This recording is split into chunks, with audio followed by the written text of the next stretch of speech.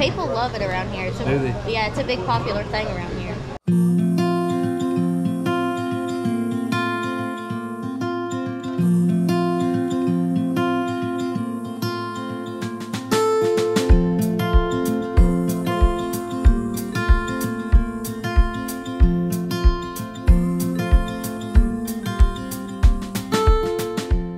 I had seen an article about bike trails way back in the 80s, and I thought, oh, how cool is that?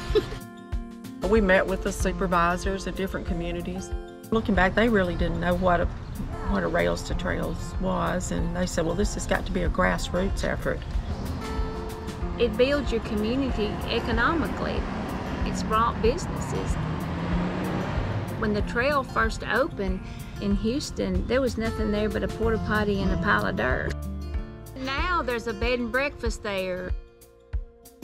It's just incredible the amount of people that come in to the city. They stay overnight for a couple nights. They come down to the restaurants downtown, and just you get to know them like family, because a lot of them will repeat and come back the following year. Bringing people from Pennsylvania, Wisconsin, Michigan, the state of Washington. Sunday I was at the trail. There was a couple there from Alaska. You know, you got families with kids that they'll get on their little tricycles and ride the trail for a little bit, but you got people that are in college, but a lot of retirees. In Ingomar, we have a 90-year-old man who gets out and rides every day, weather permitting. He rides to New Albany and back. I was skeptical, you know, I thought it wouldn't do any good, and it's been the best thing in the world for me. It brings people together, and even during COVID, people could come and get outside. We see the families out here with their little kids riding with their training wheels, and I mean, what a great joy that is, instead of being home in front of a computer. The whistle stop at Ingomar is the hub of the community. I moved back to my home state of Mississippi, and I live right here in this little community.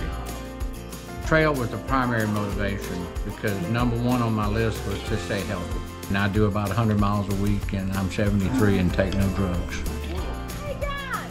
Most people that get out and exercise, they take care of their bodies, they have respect for themselves, they have respect for other things. There are people even at the church that you can talk to that were really against this when they were starting it. We're spending all this money, what good is it? And now they're big fans and they use it.